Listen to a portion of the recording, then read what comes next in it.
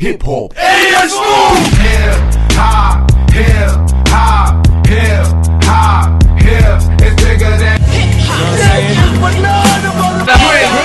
Hip hop back.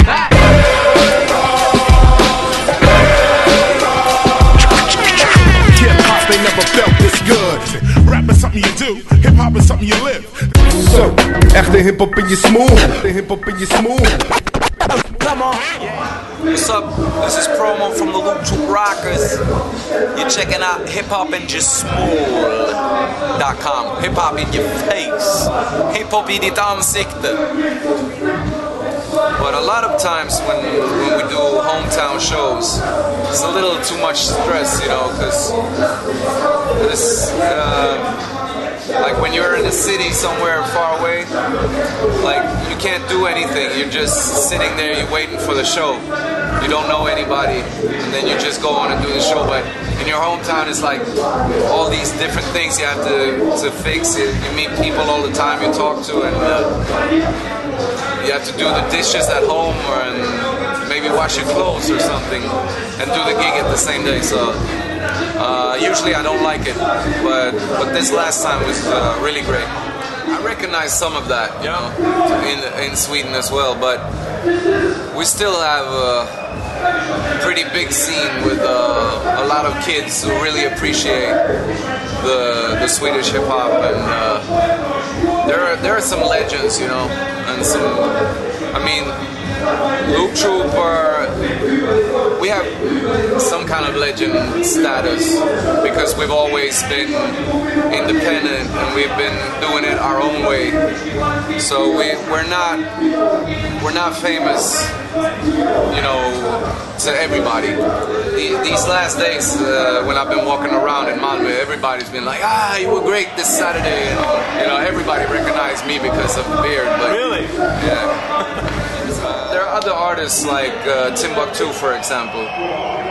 He's huge all over, you know, not just between the hip hoppers or something.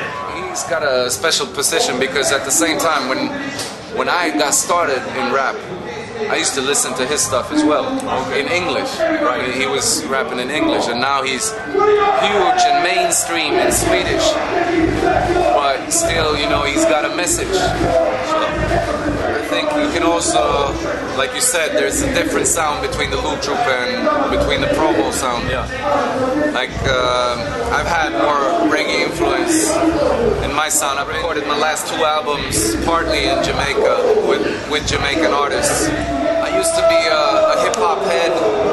I didn't want to listen to anything but hip hop. You know, I hated all kind of other music, you know, other kinds of music. But then I got into reggae around 93, 94 or something. But I don't think you can hear it in the music back then. It took a while for it to come out in the music, maybe with my first solo album, Government Music or something. And Looptroop has always, the sound in Looptroop has always been very tied to MB's sound because he makes all the music for Looptroop. I don't know, we had a very important era around 98 where we were so influenced by Company Flow and that whole New York rockers movement, which made us wanted to be independent and made us start our own label, David vs. Goliath, in '98. I mean, we had been putting out records before that on our own, but we didn't call it anything, we just put it out. You know, in the beginning I only liked the political stuff. I couldn't listen to love songs. But then, you know, my perspective broadened, and now, like, Gregory Isaacs is one of my biggest heroes or whatever. In the beginning, I did like some Bob Marley stuff in the beginning, like some of the political stuff, but that was also difficult because at the same time I was seeing these kids at school walking around with the Bob Marley t-shirt, and I didn't like what they represented, so I thought, okay, Bob Marley couldn't be for me. You know, not until I started listening and understanding the lyrics, but maybe, yeah, actually it was was the 80s stuff, or early 90s. I'm not sure what year it came out, maybe early 90s. Yeah. With Coco T, Home T, and Shabba Ranks and those guys when they did Pirates Anthem, for example. The one, them I call us pirates, them I call it illegal, and we stole that for a song called Illegal Commercials that we put out in 96 or 97. Them I call us writers. Okay. So that was one of the early influences, but yeah, Cosmic got me into it. I love playing in the East. I've had great shows in Romania, Czech Republic, and Slovakia, Poland. But of course, like for us, you know, when we started getting outside of Sweden, we started playing in Germany at first. And we've had so many great shows in Germany, you know, so much support there. Actually, one of the first shows we did in Germany, Zombie Squad from Holland was at the same show. So what's up to Zombie Squad?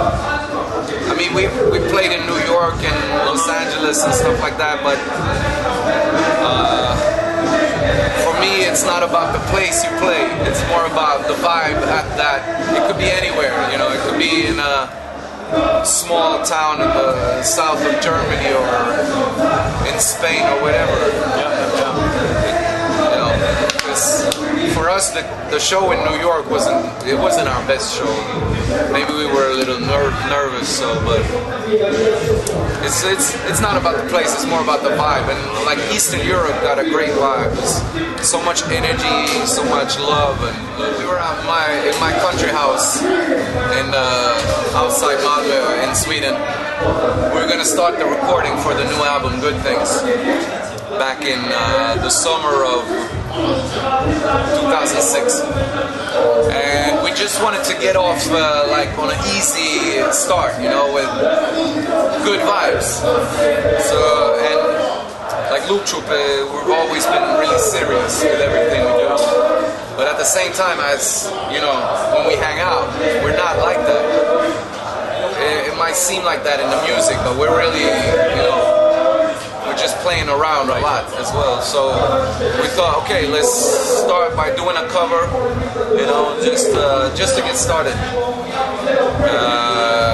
We had no idea that we were gonna put it on the album. Actually, I mean, we weren't gonna put it on the album. And we were talking about different songs, and we didn't want to pick a song that we loved because it's hard to cover a song that you love. Right? It's already so good. And Living on a Prayer is a good song, but it's not a song that we love. It's more a song that we heard when we were kids. So everybody had a relation to it, right? But we didn't really love it. So the sentimental value. Yeah, so it was easy to just do it without feeling like, oh fuck, we fucked up the song. We felt like, yeah, we're gonna do it, fuck it. And we weren't gonna put it on the album, but then we played it to a lot of our friends, and we got good reactions from it. And also it fits with the new album because the new album is different from our old albums. Then again, all Looptroop albums are different from each other, but this one has the building with MB singing on it and kind of up-tempo pop rock track. It has Naive, which is like almost like a Euro disco techno house track.